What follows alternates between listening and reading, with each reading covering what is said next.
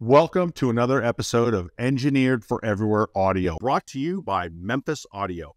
I'm your host, Mark Sarge-Schleifer, and on this episode, we're going to venture up to the New England states, up to Maine, to see one of our sales reps, Chad Boon, who did an awesome installation on one of our kits in his personal Polaris RZR Pro XP. Stay tuned and be sure to check it out.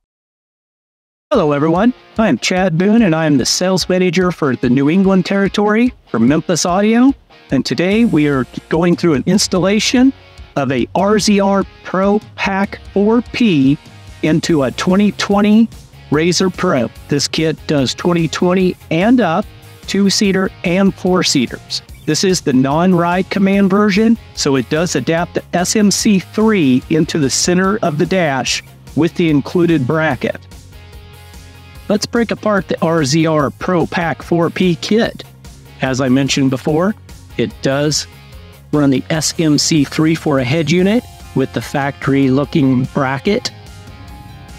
It is then ran to the MX400.4 amplifier for the front and rear speakers, and does come with the bracket to mount it as well. The front speakers are a 65 FE. These mount behind the factory grille. And then the tweet does mount into the A-pillar.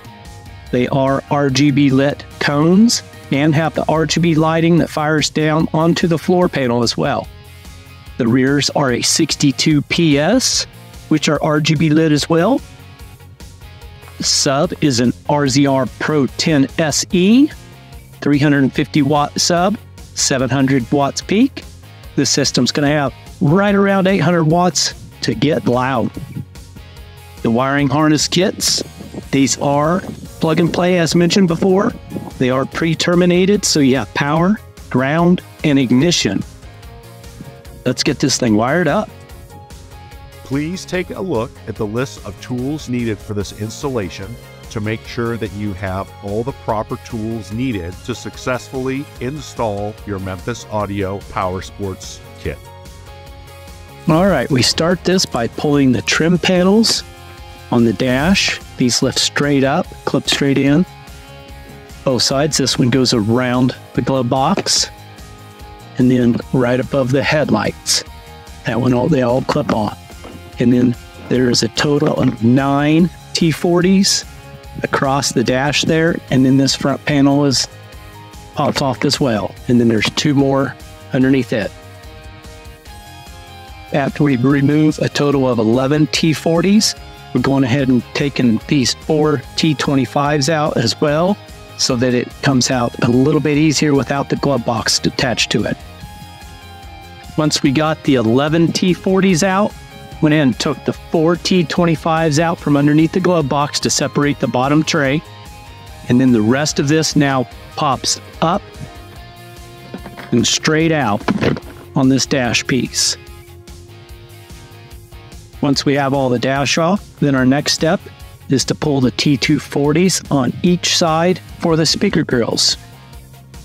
Once the grills are removed, I then go up to the A-pillar, and they have inserts that pop out from the back. And that is where your component tweeter will then mount. All right, the pod and the tweet are installed. Got the 2 T30s holding the speaker in the front, and then the T25s go back and mount it to the panel underneath. I'm bringing the wires up right behind the tweet to keep them out of the way of all the other wires. Driver's side, same way.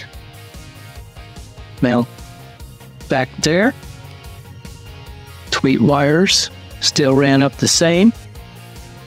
And passenger and driver side both. It is a lot easier if you back that screw out and then put it back in after you get the kick pod put in. To run the wires to the rear of the vehicle, you can take the passenger side 8 40mm bolts out, pull off the rear of the center console there, take the mid-center console loose. Then you have to pull both rear seats, the bottom seat plate out, the lower back and the upper back.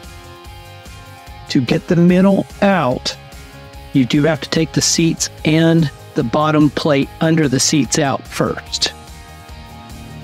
The rear towers are mounted and wired up. All wiring is ran down through the center console and tied up. The correct order we're going back together now is the mid console, the rear seat plate and the rear seats, the lower back, and then the upper back. For subwoofer install, it does come with 2 metal fasteners that you will slide in on each side where the bottom is going to mount. When you put the subwoofer in, set it on the floorboard flat and go up into the dash with the top first, and it will go up into place much easier.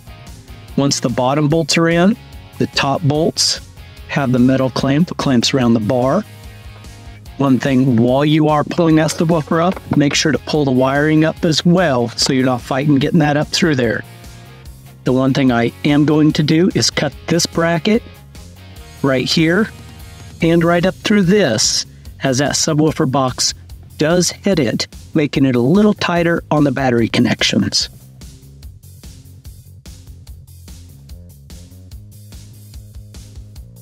Next, we move on to the amp mounting plate. We screw the mounts to the amp plate with 4 screws, and then the amp screws to the plate with 4 screws.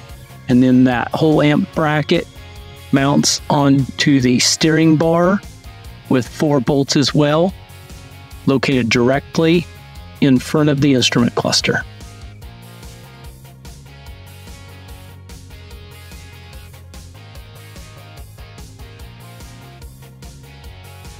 Now on to the head unit installation. You will need to cut along here and around this piece here to have access for the back of the radio to come through there. The 4 bolts right here, them are the mounting bolts for the mounting plate for the radio, which is right there.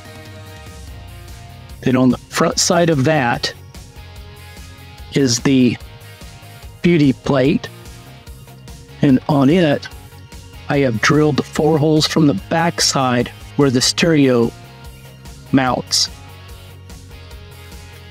Once you're ready to mount it, you put the radio in the hole, line these holes up with the holes in the bracket, and that screws all together.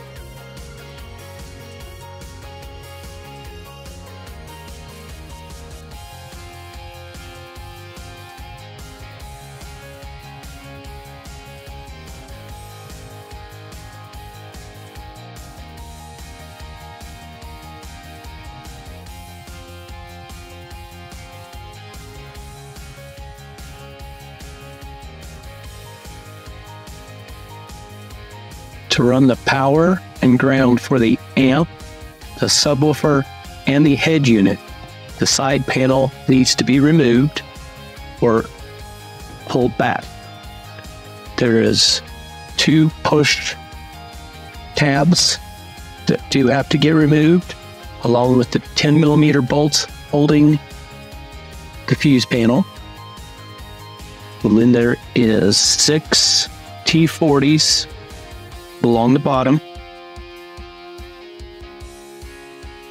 There's a T40 right underneath the shifter setting. This snaps up, allowing this panel to come off far enough to then run the wiring down there in front of the battery.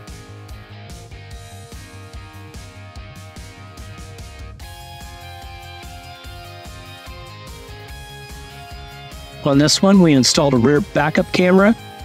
It goes into the factory location. You can get this from Memphis or from most car audio shops. And then on the SMC3, it does have a camera button right here, which will turn on your rear view camera screen.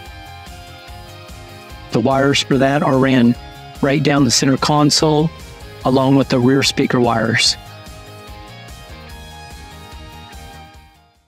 Well, thank you, Chad. And that was definitely an awesome install. And I've actually been able to listen to this machine when I was up in the New England states. And let me tell you something, this machine really, really sounds good. I want to thank everybody for tuning in. I want to thank Chad Boon for doing the installation on his personal machine. It definitely sounds great. Definitely a killer installation. What a great job. I want to thank everybody for tuning in. Again, I'm your host, Mark Sarge Schleifer. Be sure to check us out at memphiscaraudio.com and also check us out on all of our social media platforms, and be sure to like us on those platforms. And again, thank you. Have fun out there, safe riding, and until next time, have yourself a great day and happy trails out there to you.